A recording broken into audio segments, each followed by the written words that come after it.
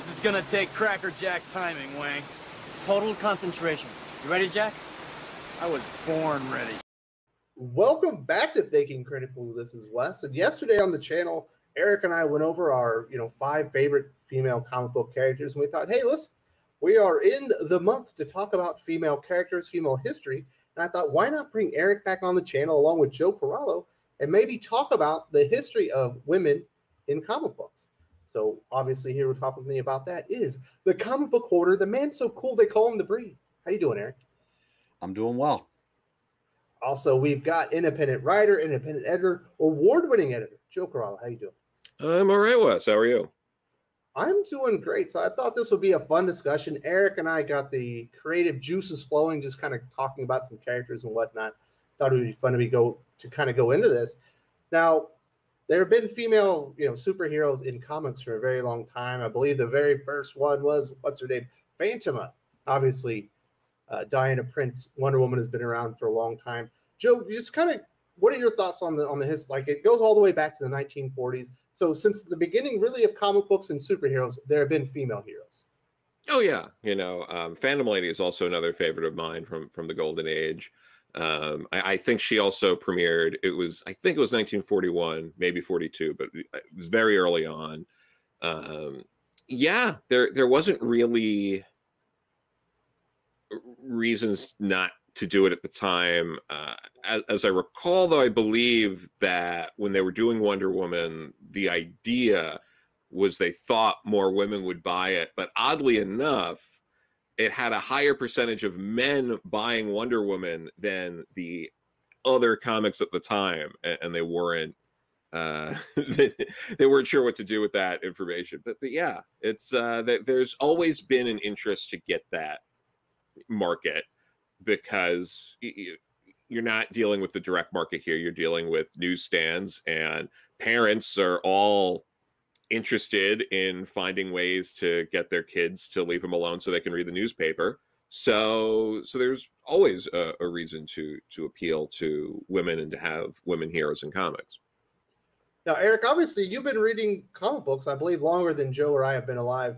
So you've been in the game for a very long time. For a very long time, my friend. So what were your thoughts when you first started reading comic books? Were there a lot of female superheroes, or was it mostly dominated by men with a few female superheroes here and there? Well, obviously you had Wonder Woman, who was a member of the Justice League. You had Black Canary. Over Marvel, you had Sue Storm, the Invisible Girl. Storm was already in the X-Men when I started, and within the first year that I was reading, they introduced Carol Danvers as Ms. Marvel. And at the time, I didn't really give it any thought. It wasn't, oh, that's a female superhero. To me, it was oh, that's another comic book character, and I love this stuff. So, bring them on. And, I said it didn't matter that, really who they were or what they could do. I mean, they were characters that fit alongside their male counterparts. And there was some early, the feminism was a little on the nose depending on who was writing it, but a lot of times, even as far back as the 70s, they like Sue Storm was treated as an equal. Storm was treated as an equal, and both of and like I said, Storm ended up leading the X-Men. So I mean, it was just, to me, it was just how it was supposed to be. But obviously, like we mentioned, there have been female superheroes or characters within comic books for quite a long time. Obviously, sensibilities have changed over the years.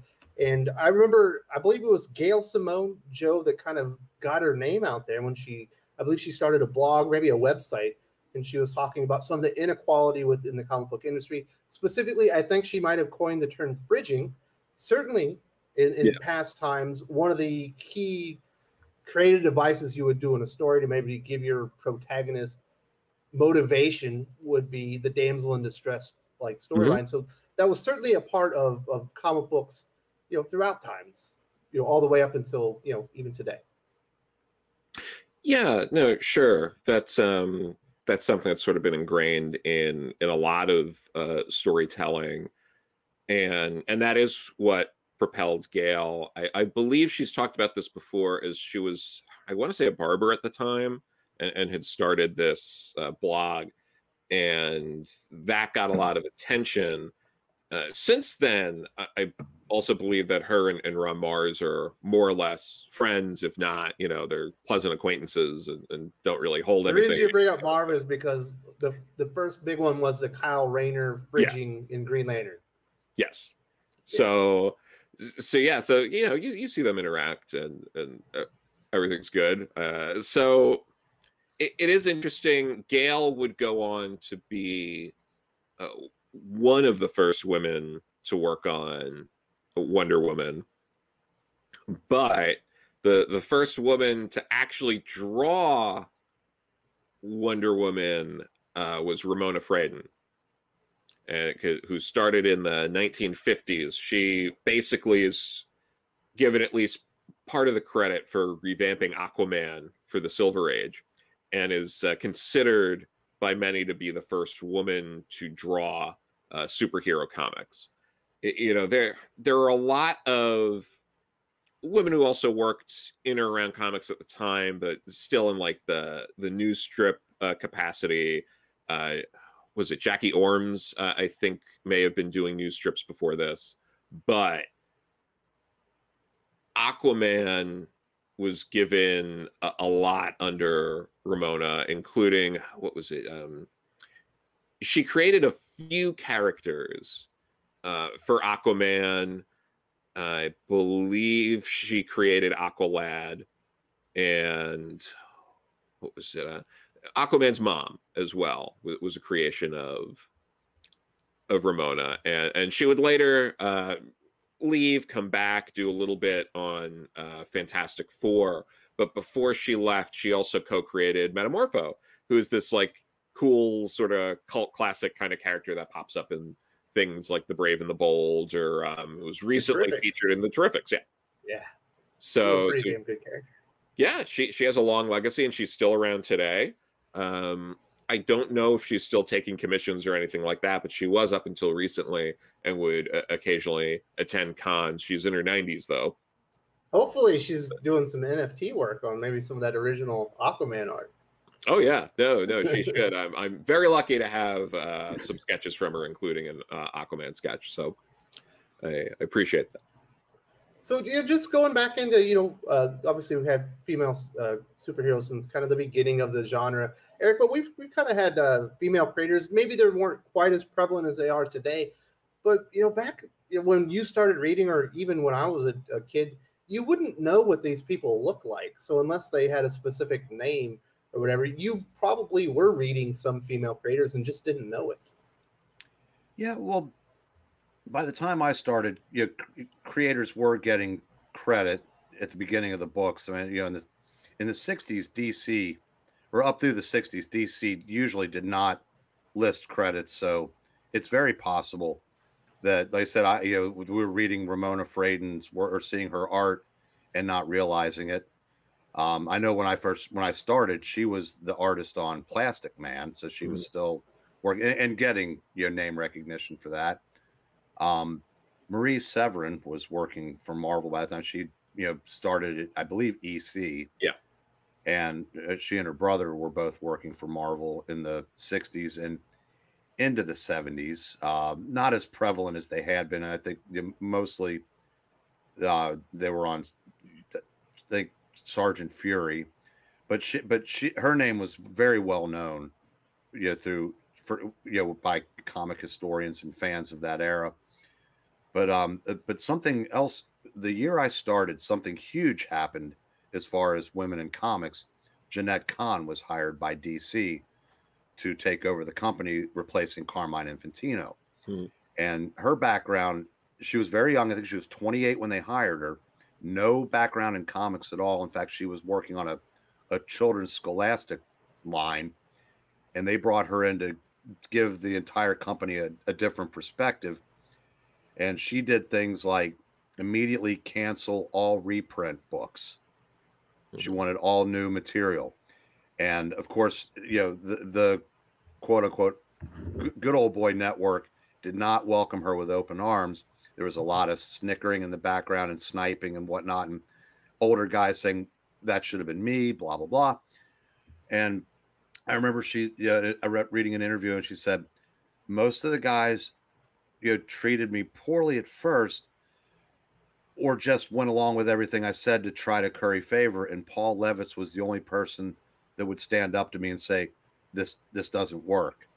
And that's why he basically became her right hand man, and they took DC into a direction through the crisis and basically turned them from I'm going to use a word Jay used earlier, quaint comic book company to something that was producing the best work in the industry for decades under under her watch. I think she was there until the early 2000s, and I think Paul Levitz took over for her. But Yeah.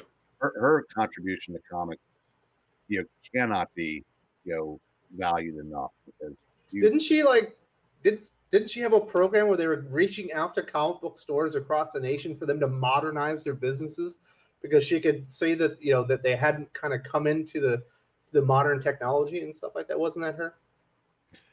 Well, I can't say for sure, but I'm sure she had. I'm sure she played her part in getting comics into the direct market, because I know I think Jim Shooter was also very instrumental in that. But yeah, she was definitely a forward thinker, because I said she came at it from a business perspective. It's like, just looking at it from the outside, what works and what doesn't. And I'm sure she saw the future, and the future was not newsstands and convenience store shelves, because the industry was changing. Yeah, and what was it? I have heard that from someone familiar with the meeting, that one of the people involved in the meeting where they appointed Jeanette Kahn was so upset that he had to excuse himself to vomit. So just to give you an idea of how things have changed since then. But yeah, Jeanette Kahn, I mean, you saw Crisis on Infinite Earths happen under her watch, and a lot of things that transformed DC. And at the same time, you also had the rise of Karen Berger. And Karen Berger and Paul, what was it? Because she was working under Paul at the time, were instrumental in getting the British invasion over, including Alan Moore, Warren Ellis, Grant Morrison, and Brian Boland, all those guys. So Karen, under that as well, at that same time, also helped revolutionize the business, and then eventually went on to create Vertigo there. What's crazy with Vertigo, obviously it kind of revolutionized things at DC Comics, but really, has there been a bigger influence just as far as comic production in our modern times in Vertigo Comics? Essentially, the entire line at Image is what you would have expected to be coming out of Vertigo at DC in the beginning, but those creators all kind of drifted over to wanting to do independent creator-owned stuff, so they keep the rights to the works. And it's kind of trickled down to Dark Horse and the other independent publishers. So the influence of Karen Berger and what she created at Vertigo, as far as the British invasion and all the not traditional superhero storytelling, really is permeated throughout comic books up until today. And she also played a role. She edited Alan Moore's Swamp Thing before. This is well before Vertigo or Black Label. They changed the labeling on these so many times, but it was coming out at DC proper at the time. She took over after Len Wein left editorial duties on that book. She edited quite a lot of George Perez's Wonder Woman. She was involved in a lot. She also was part of getting Mindy Newell over to DC. Mindy Newell was the first woman to get credited and write a solo Wonder Woman story. She took over the last few issues of Wonder Woman before Crisis. And I say that with that little caveat because it's in recent years been reported that Olivia Byrne, who was the third in the relationship of the William, the original creator of Wonder Woman, that she had contributed to some of the stories. By today's standards, there are a few issues. I don't know if we know which issues or not, that she would have gotten like a co-plotter credit, that she didn't actually write, but the ideas or whatever were talked about amongst the two. So we have that, and then we have Mindy Newell, and Mindy would go on to be the first woman to write Legion of Superheroes, Lois Lane, Catwoman, a lot of characters over at DC, and would co-write with George Perez on his run of Wonder Woman for about a year. So you already had a few women writing or being involved, because then you'd have Jill Thompson would really get her start on Wonder Woman during Perez's run. And then before that, you had Trina Robbins, who's mostly an underground comics person, but she illustrated and was the first woman to draw a Wonder Woman comic. Ramona Fradon drew Wonder Woman and Super Friends comics.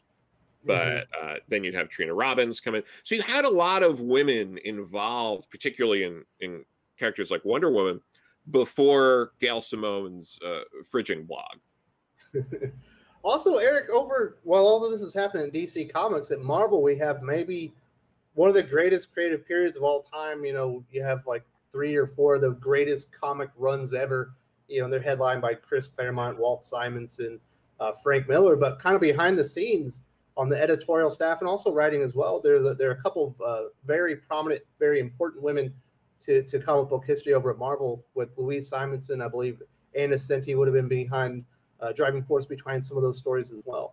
Yeah, they were the editors on Claremont's X-Men, and they were the ones that Claremont would get so many ideas that he would have subplots dangling for years, and they would be the ones to steer him back towards what he had intended to do. So without those 2 women, we may not get that seminal run that we're going to be talking about for as long as they're publishing comics. And Anna Senti, if I'm not mistaken, started answering the phones and worked there for several years before she got any even assistant editing job. And she also parlayed that into a writing career of her own. She took over Daredevil and wrote that for years. Louise Simonson, I think she's best known for writing one of the Superman books after the Christ. I think she wrote Man of Steel forever. And so, yeah, those 2 were huge, influences on the X-Men run.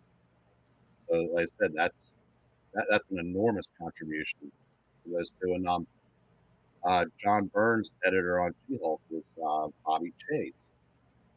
And Joe Duffy was around as a writer and an editor. So Marvel had a lot of really important contributions from the women on their staff, in the 80s and 90s. So Joe, I believe you've met Anna Senti, correct? Yeah. And I've heard she's a lovely person. Yes. What were your thoughts talking to her? She's is she everything that you could have imagined, with all of her contributions? Oh yeah, no, she's humble, but she's also very confident, and she's great. She's she's from the hip kind of person. Has no problem telling you how she feels about things. She's really great. Same thing with Wheezy. I mean, Wheezy is one of the nicest people you'll ever meet in comics. She is far too humble. I've met her on multiple occasions. I've been on a panel with Wheezy. One of the cons I saw her at, she was talking about if she should have a banner, since everyone has those, like pull-up banners behind them at the cons. And she was like, oh, I don't know if anyone really care if I had like a banner or what I'd even put on it. We had a long talk about that, because, I was telling her, like, well, you get a banner and you put Apocalypse, Cable, and Steel on it. You co-create all those characters. People know who those characters are. And like, people would like that, She's someone else. Her contributions, she's more than happy to gush over everything she's done, whether it's writing or editing. And she was the first woman at DC to get a regular writing gig. Prior to that, women were writing, they'd write in fill-in issues, they'd co-write, they'd you know, sort of they do miniseries, things like that. But getting the green light to, from issue 1, launch a series wasn't something that happened with women at DC at the time. And it was only a month later where that happened for the second time at DC with Nancy Collins taking over Swamp Thing. And this is all in 92 or 90, maybe it was 91. But so at that point, comics have kind of been a thing for over 50 years. It took quite a while to get there. We talk about there's been heroes since the beginning. There's been contributors since the beginning. You've talked to a lot of creators, a lot of people that have been around. What was the environment like? What did these women have to endure to finally break that glass ceiling when Louise Simonson did that at DC Comics and pave the way for the creators that we have today? I mean, a lot of that was a lot of it was sticking it out. A lot of it was being there and continuing to work. You also saw some of that was helped by people like Karen Berger and Jeanette Kahn getting into those positions and being able to, hire certain people. Also getting in those positions and performing well. Oh, of course. Yeah, no, that's without question. But you even look back, there were a lot of women who also worked in different aspects of comics. I talked to Perch with Martha Thomas's the other day, and she was head of the PR for the book market for DC in the 90s, and also co-created and wrote Dakota North at Marvel. But you go back in the 70s, you had Glynis Oliver, also known as Glynis Wein, who was a colorist, and you might not have realized it reading comics, but she was the colorist on the majority of Claremont's run. She started around issue 113 and did most of Uncanny straight through 300. She was the colorist for most of New Mutants, the colorist for most, if not all, of Roger Stern's Amazing Spider-Man run. Same thing with a lot of Marv Wolfman and most of John Byrne's Fantastic Four run. Len Wein's Spider-Man run. Like, you have, without question, read comics that Glynis Oliver, Glynis Wein had colored. Same thing with Lynn Varley. She was the colorist on, The Dark Knight Returns, and amongst many other things. But it's hard to find big comics fans that like Batman that haven't read that comic, and she colored it. Mm-hmm. The comics also changed a lot. This is a video for another day, but colorists were really considered part of production and not creative for a long time, which is why when you read a lot of particularly older Marvel comics and DC, but you look through, the letterers were often credited without the colorist. And then when they did start adding the colorist, the letterer used to be above the colorist. So that's also been an interesting transformation too. Yeah, certainly. So Eric, we're kind of getting more into the modern times. Obviously, we talk about all these great creators that kind of paved the way. And there's certainly a lot, it feels like there's a lot more female creators within comics today. A lot less frigid, the little bit less of the damsel in distress storyline. Have you welcomed this change? What do you think about the new wave of female creators, female characters that we've been getting lately? Well, I'm fine with it as long as they remain true to the industry, to the hobby itself. And some do, and admittedly some do not. And I do want to say that, and I know a lot of this is just social media babble, but the idea that women didn't break into comics until either Gail Simone, depending on who you asked, or until the milkshake incident, blah, blah, blah, I think does a disservice to all the women that came before them who did make it possible for them to have, the success they have today. And I think that because the people we've been talking about, you know, comics was a tough business to break into for most people, whether you were a man or a woman. Certainly harder for women because that's just the way it was.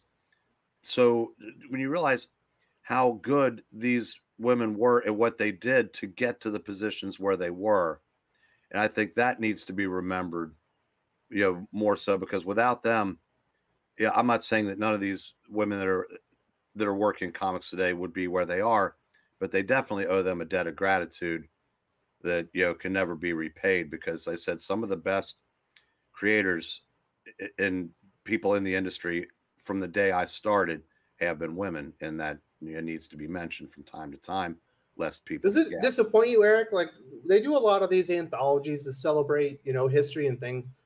When we haven't really seen a women's history anthology bring back a lot of these creators, they're still around. You could get Karen Berger probably to put together some type of anthology with the works of some of these creators that are still around that are still ready to tell stories. It does feel like they kind of forget about it.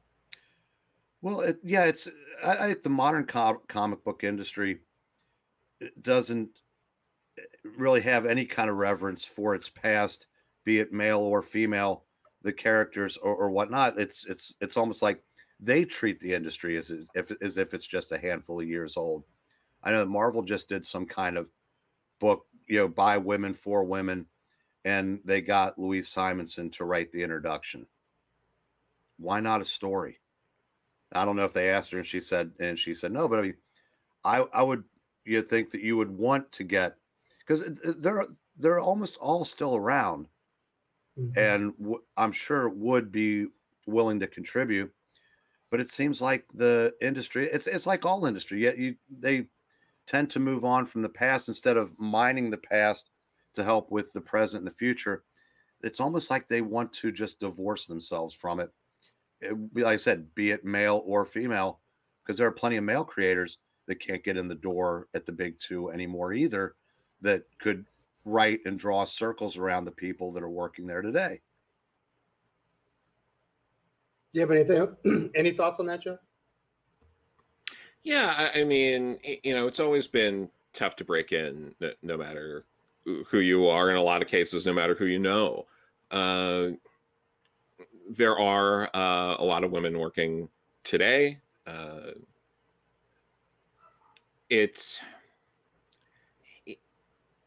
You do always wish there was more reverence for the people that came before. Some of them may not be interested in coming back. A lot of them are. We've talked to plenty or seen plenty on social media or in interviews, are very willing to come back. What was it? Rachel Pollack would be more than happy to come back and do a little Doom Patrol if people wanted to do it. But like you pointed out, Wheezy, Annie Nocenti, people like that, they're still getting some work. Devin Grayson, sometimes it's an anthology, sometimes it's Karen Berger has been working with Annie at Dark Horse. Wheezy gets certain assignments. I think she recently did like a Wonder Woman book for like Walmart, something like that. She's got X-Men Legends coming up with Walt, where they're doing some X Factor stuff. Yeah, and Annie was doing some of that too. So maybe to an extent, people have been listening because we are seeing a little bit of an uptick on these things recently. So that's always good.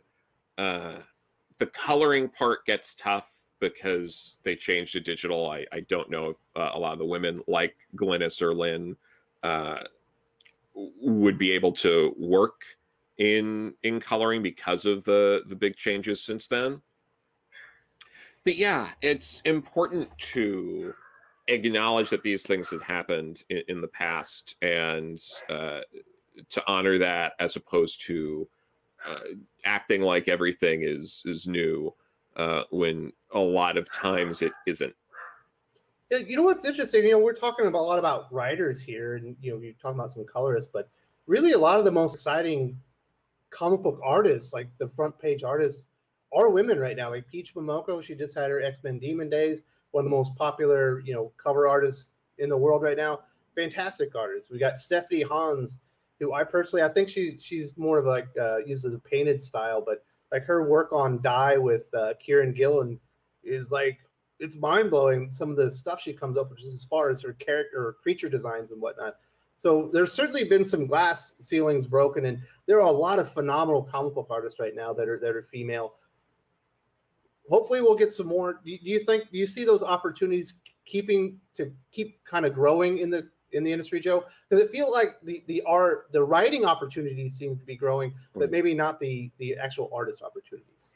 It depends. There are a few high or higher profile women, specifically cover artists like Peach Momoko, like Jem Bartel, Jenny Frison.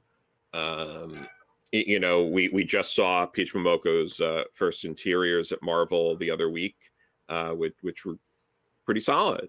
I think she did a good job. And there's other colorists too, like Tamara Bonvillain and Laura Allred, people like that also working. Laura Martin's maybe the best colorist in the industry, probably. Yeah, Laura Martin is absolutely wonderful. But yeah, there are women that do line work. I've worked with Eva Cabrera before, Claudia Guerre, and they've also both have Archie credits and some other credits at smaller publishers. But yeah, I think there will still continue to be a demand. A lot of it is making sure, that people are aware they're around, meeting deadlines, things like that. There are probably more openings, honestly, for artists than there are for writers. So if you're an exceptionally good artist, it's a lot easier to get noticed and get picked up.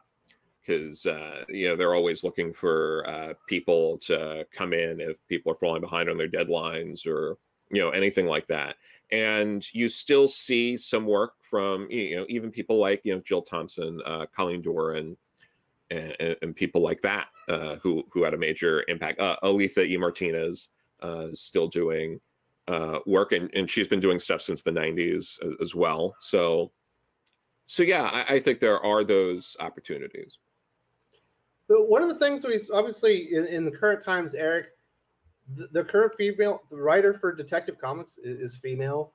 A good portion of the writers on the X-Men line are female.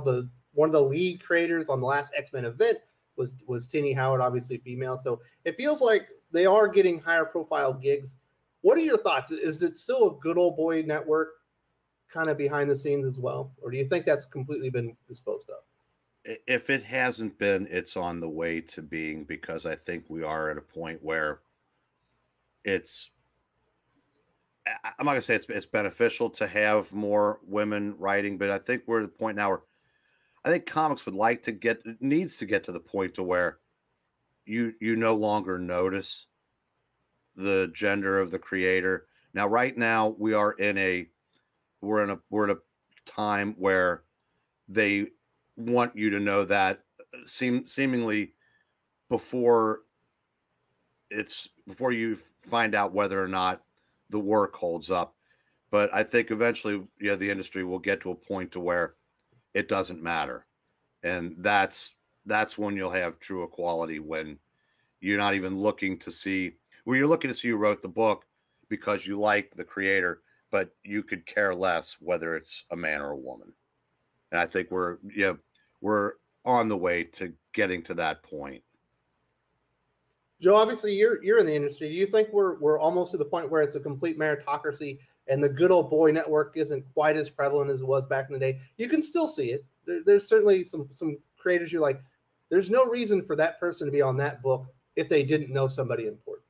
But it feels less and less nowadays. Yeah, no, I mean that's always going to be there to an extent. Even if the old boys network's gone, it will be replaced by other networks, because that's just how these things work.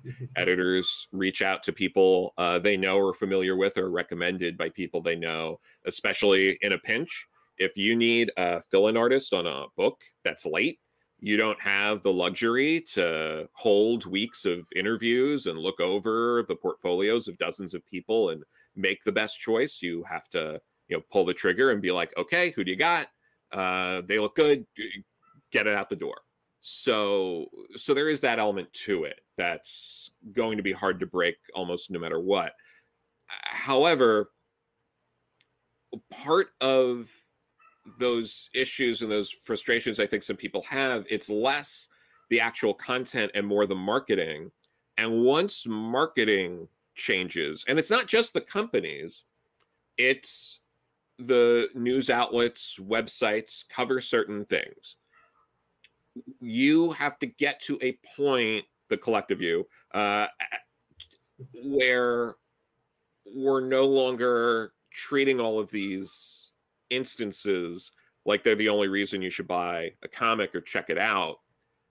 And that's hard to break because the publishers are now trained that The gender identity of the creator is the headline rather than the story idea behind it. Sure, you know, there are plenty of other things too. It's not just that, but you know, they're trained that if you want the free press for this, you know, if you want, you know, Variety, Hollywood Reporter, you know, the New York Times cover this, you have to present it in a way where they will, and that's been a way that they do. So now they're trained, okay, well, when we do this, we know that we're going to get these kind of headlines, we're going to get this kind of buzz. And once that stops happening, you'll see publishers doing it less because they're not getting the free press out of it. So that's part of it too. And that's difficult because the publishers and the creators have no control over that. That's, you know, they can't demand you have to cover this. It's free press. So that's a tricky situation that there's no easy answer for. But that's just sort of the reality we live in.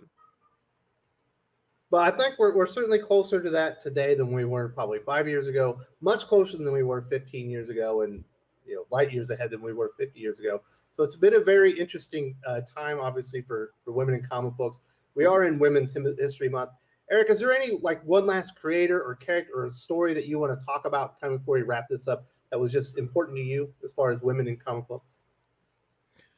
No, I think the one that meant the most to me was, you know, Jeanette Kahn being hired at DC. So that's, you know, and I did cover that. So no, I think we pretty much. She certainly led the way to like a Diane Nelson, essentially being the president of DC Comics later on, and she made a lot of huge changes over at DC. So, you know, glass ceilings broken, and now I believe even some of the executives that are even higher than DC, they're up in Warner Media now. Yeah, I think we're to the point. We're getting to the point in the industry where, yeah, when we get past the hiring somebody for a book because they look like the character or have the same, you know, gender identity or sexual orientation as a character, and we realize that, you know, creator A can do character B, and vice versa. You know, because Joe brought up a great point. If you want to get mentioned in certain outlets, you have to give them something that they can, you know, get people to notice by their byline. But what that doesn't do is guarantee sales. So if we can get to the point to where the best people are, again, you know, you put the best people on the books and let the public decide. I think, you know, when we get, you know, all the way to that point, yeah, I think that's, you're going to find out that when you look to see who's doing what, it's going to be a nice, you know, nice mix of, you know, men and women, and that's what the industry needs going forward. Mm-hmm. So, Joe, is there like maybe a story that you had, or maybe somebody you wanted to mention, but it didn't come up yet before we kind of wrap this up, just as far as women in comic books, as far as the history? One other thing, I think I may have mentioned this on a live stream the other week, but Linda Fite, who was Herb Trimpe's wife, wrote The Cat at Marvel back in 1972. Marie Severin was the layout artist on that, and Ramona Fradon was actually going to take over if it went to issue 5 on issue 5, but it never happened. This was an effort by Stan Lee and Roy Thomas to create a new woman superhero with women working on the book to sell it to women. This isn't new. This is 49 years ago. This happened. I think it's important for people to understand that these things have been happening. That particular effort only lasted 4 issues. There's multiple factors for things like that. I think it's a disservice when people brush off particular characters or things like that over, you know, maybe the sales not being there and being canceled too soon, when there are different ways to approach these things. We've certainly seen you know, similar types of characters and setups with, you know, women working as writer artists on books that have been much more successful.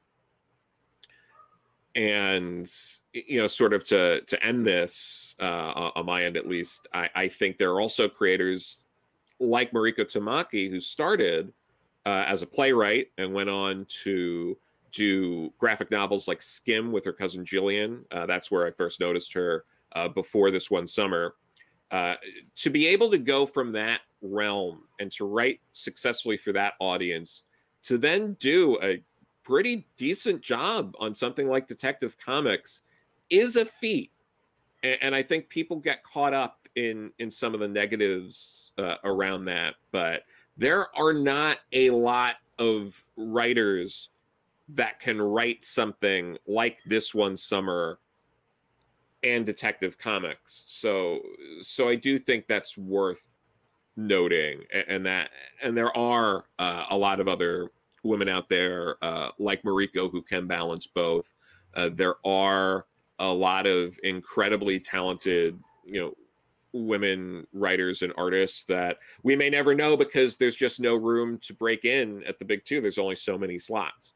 But yeah, they're out there. They're creating some great work, and you know, you should do yourself a favor and check out some women in comics that you don't know. I do want to say thank you very much to both my guests, Eric Breen and Joe Corral. I think we had a good discussion. Were we able to cover everything? Absolutely not. That's over 80 years of history to try and cover. But I think we covered some key characters, key moments, some key players as far as creators, executives throughout the history, kind of all the way up until we are today. So hopefully, if maybe people learn something, they can go find a comic book they weren't even aware was out there. But you know, that's our very short attempt at talking about the history of women in comics. Obviously, it's much broader than what we were able to accomplish here, but I think it was a good discussion. I hope people enjoy it.